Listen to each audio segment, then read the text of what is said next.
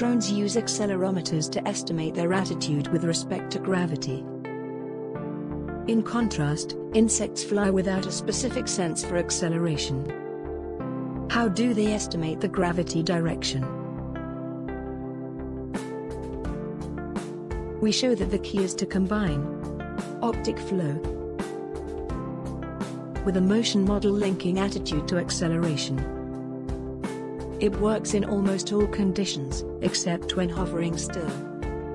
We suggest that nature has simply accepted this problem. When hovering still, the gravity direction is unobservable, which may lead to a false estimate. The drone will then try to correct, restoring motion. Motion makes the gravity direction observable again, so that the drone can return to hover.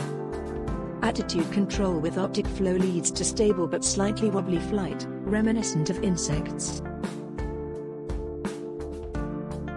Quadrotor using optic flow for completely autonomous flight, without accelerometers. It also works when flying over 3D structured scenes. It works when flying over sloped, moving surfaces.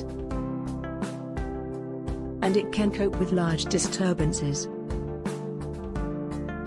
The findings allow insect-scale flying robots to fly without acceleration sensors. The theory also explains how insects can control attitude with optic flow, and why their flight is often wobbly.